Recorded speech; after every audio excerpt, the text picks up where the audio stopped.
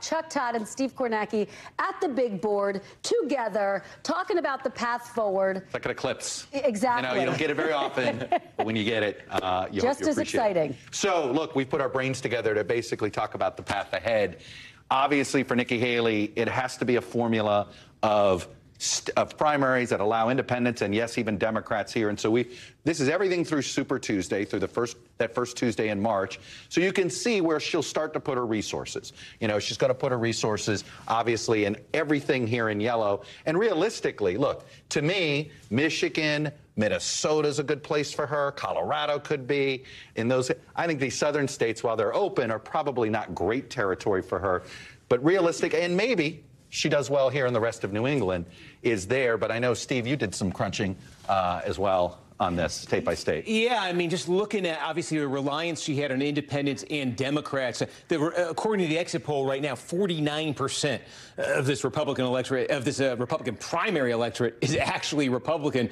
So just looking back at 2016, some of these states you're talking about, what share of the electorate was Republican in those primaries here? 62, 69, 60. Massachusetts, you're mentioning. Okay, that could be a Haley target, you know, 69, 83, 63, 70 and 10. Vermont, 57. Well, that's a different kind of Republican. I think she could be competitive there. Virginia at 55. But, you know, Chuck, the other factor here is this is a two-person race now. In a lot of these states, the formula is very simple for delegates. If you get 50% in a congressional district, you get all from the district. He changed the rules in some of these places to pull this off, and California is obviously the big one. Winner take all if you get 50% plus one. So he could beat her by 2 points and take all the delegates in a bunch of these states. You know, the Democratic primary tonight did draw about 100,000+ voters. There are some places that if there's no competitive Democratic primary and Democrats can participate, that could, in theory, help her.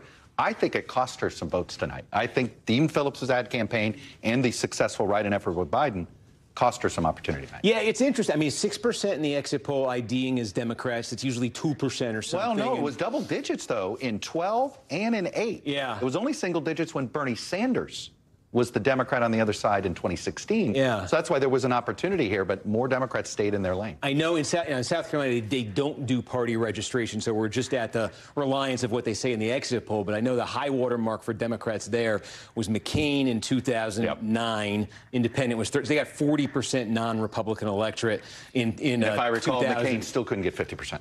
Yeah, I mean, it was a really tough place for him.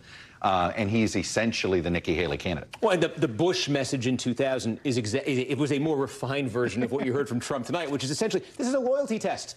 Don't side with the Democrats, don't side with the independents, don't side with the media. And remember, Donald Trump won a majority of the Republicans. John McCain actually won a plurality of Republicans in New Hampshire. Right. So he could actually lay claim that some Republicans wanted him. She's got a problem when only 1 in 4 Republicans in New Hampshire wanted her as the nominee. To win the independent vote by 24 24 in the independents, and to lose the Republicans by 49 is a 73-point swing.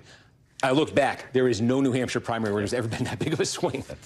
And guys, just to put a fine point on it, in terms of the number of Republicans in New Hampshire, we're looking at double the amount when you get to South Carolina, when you get to Michigan. And that's why her path gets so much harder. Yeah, look, that's why it's all about, you know, in the old days, you'd say you want to collect delegates because you want to influence the platform and you want to do all these things.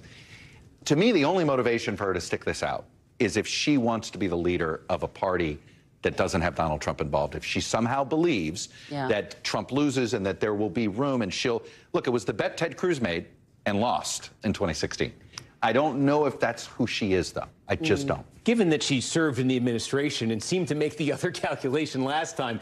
No, I agree. And the other number on South Carolina, too. Look, 76% Republican in 2016. It was also 72% evangelical in 2016. Tonight in New Hampshire, 19%. Iowa was 55%. And again, that's the backbone of Trump right now. He's formed that political bond. By the way, this map proves only Massachusetts is less Republican, right, of a Republican primary than New Hampshire. Only Massachusetts, the neighboring state. Maybe the D.C. primary. Right? I mean, again, McCain, he swept New England pretty much and lost almost everywhere else. And if you remember in 2016, I believe Marco Rubio was the president of Virginia. That's right, Virginia. And Minnesota was close. Can I jump in? Because one of the states that Nikki Haley's campaign is looking at is Virginia. Massachusetts, Virginia. What would the path be in a Virginia? Oh, it's quite easy. Virginia is not. Look, we saw this. Virginia is allergic to Trump. So, I mean, it is literally the path. We can actually, why don't we not give a history here, right? We can go back into time here and show you what happened here in Virginia, I believe. Right? Go ahead there. 2016. 2016. Get over Virginia, and we can get, and in fact, so this was the path. You can see it here. Look, there's Washington, D.C. Yep. There's all the Rubio counties. And he won all of Richmond. You could see where basically it's wherever Democrats carry in Virginia. Rubio did well. And by the way, though, he still came up short. And that's the irony here. He still came up short. While we're on this, I got to point this one out. Okay. The D.C. primary, a combined 72 and almost 73% from Marco Rubio, John Kasich. There will be 19 delegates in D.C. So this one, I could see Haley getting delegates from. The problem is she's got to follow a Democratic path to win a Republican nomination. Wherever Democrats do well in general elections is where she has to go and figure this out. That's no way to win a nomination. And that has been the challenge ever since we started delving into New Hampshire. This was more interesting than an eclipse. Thank you, Chuck and Steve. Wait a minute. Eclipses are also very interesting. No one went blind staring at this. They're very interesting, but I think this tops it. All right. Thank you both. Thanks for watching. Stay updated about breaking news and top stories on the NBC News app or follow us on social media.